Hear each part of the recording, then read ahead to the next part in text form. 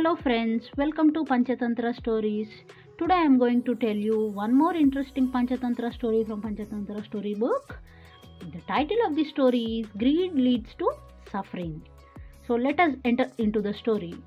A hunter spotted a big fat donkey in a forest. So this is a forest and a hunter spotted a donkey and it is very fat and a very big donkey.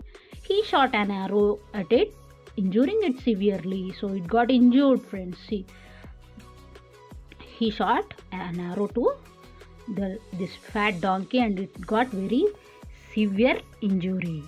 But the donkey injured the hunter before dying. A greedy fox who had been hiding behind a bush saw all this. So this is a greedy fox. It saw all the things what happened. So it thought, indeed this is my lucky day.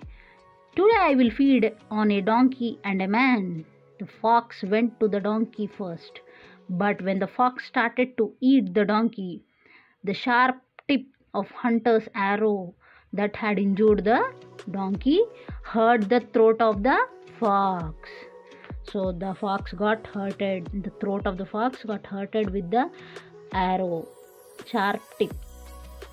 As a result, the fox was injured too and ran away.